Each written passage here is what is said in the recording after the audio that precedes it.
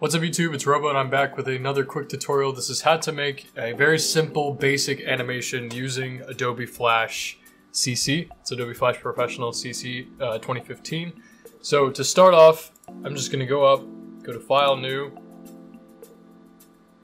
and do a ActionScript 3.0. You can do HTML5 canvas as well, but with ActionScript you can actually add audio and you can use it as your kind of background and template for you to animate or to do different pictures, stuff like that, based on the audio that you're using.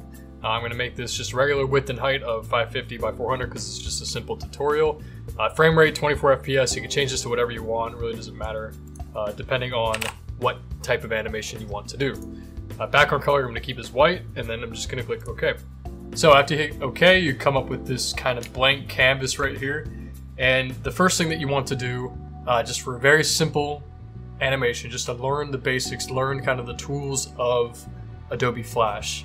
You want to start with the paintbrush tool and kind of just draw yourself a landscape. So up here you see your layers, and this is kind of your timeline right here.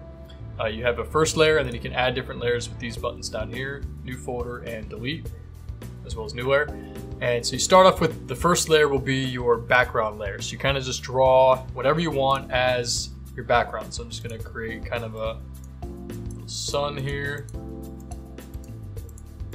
Get the idea. And then just do a very quick kind of platform, kind of like that. So I'm just going to erase this a little bit right here. Okay. So we got our platform and we got our background. Here's the sun. Actually, let me add a little bit of some birds. There we go. Okay, so you get the idea. You can make whatever you want as your background. You can even make this a regular picture if you wanted to as well. It doesn't have to be something that you draw. So after you get your background layer, right here, layer 1, you want to go down and hit layer 2.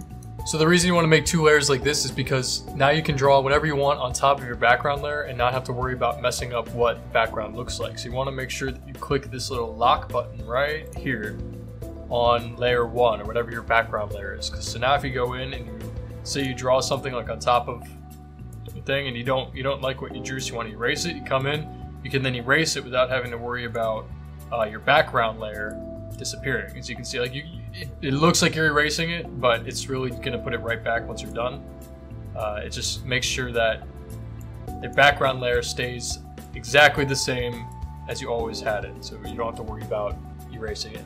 So once you get that locked, you go up to layer 2. Now you can kind of start your animation. So I'm going to draw just my regular stick figure dude. It's right here. And I'm going to animate this person right here. So once you get the first frame, as you can see right here, as the person that you want, or whatever frame that you want the person to come into, once you get your person drawn, you want to make sure that you have that layer selected and hit this button right here that says onion skin. If you don't see this, it's probably because you're in a different view. You want to make sure that you're under the classic view. That's the one that I'm using at least. You can use whatever one you want, but if you can't find that specific button, click classic and it'll be right there. Once you get onion skin selected and you hit F7, it'll then show you what the previous frame was and you'll be on the next frame. So what you can do with this is it'll show you kind of a gray outline of your previous frame, so you can then make sure that you're moving your character along in the right direction. So I'm just gonna kind of use that as the center point. Kind of just move it like that, kind of like it's running a little bit, and then hit F7 again. Every time you hit F7, it'll then show the previous 2 frames, and then you can draw on the current frame. So I'm just going to keep doing this to move this guy along.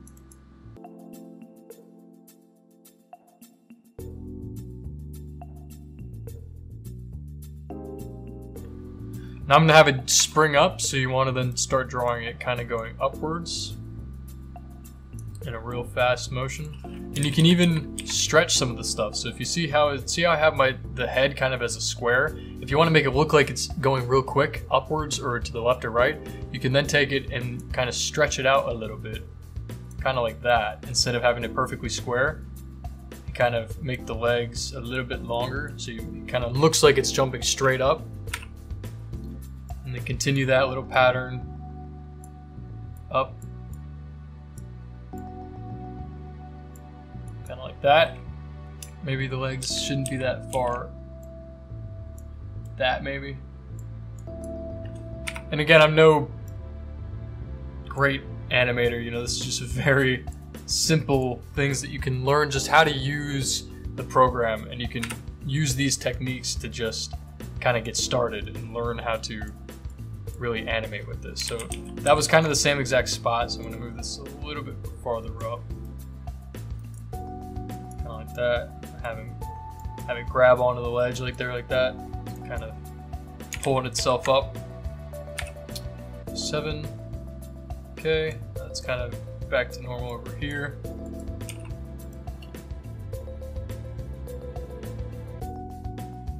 So I'm going to have him kind of doing a front flip, so I just kind of move the body along with it, kind of keeping the head in the same relative place and just moving the body along.